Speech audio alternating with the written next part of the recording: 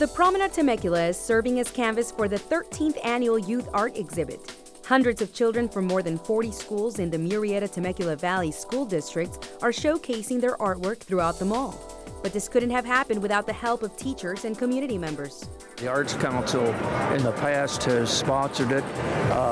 This year it looked like we're going to be short of sponsors, so the Kiwanis Club jumped in.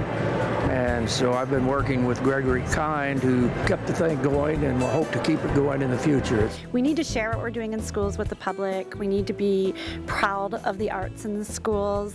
We need to give kids opportunities to share what they do and be proud of it, because that's part of the art process, is being able to display and have that pride in what they do. So absolutely, I think it's a wonderful thing for our community overall.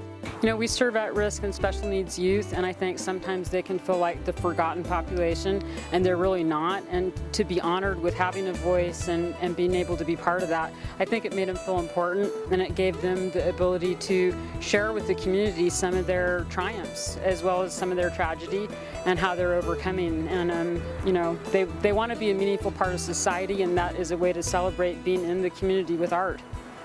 The Kiwanis Club of Temecula Valley donated poster boards and name tags. The Promenade provided the easels, and the children brought their works of art.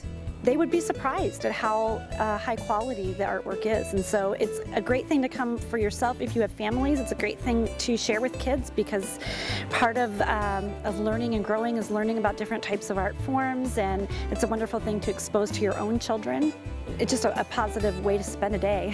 Come on out, see it, participate, be involved, you know, share in the joy, and thank you for being part of this community. It's amazing, some of the children's art, that particularly from elementary school, just unbelievable, and makes me kind of proud to do it. The art exhibit ends this weekend. This is Jhoann Acosta for KVCR NOW.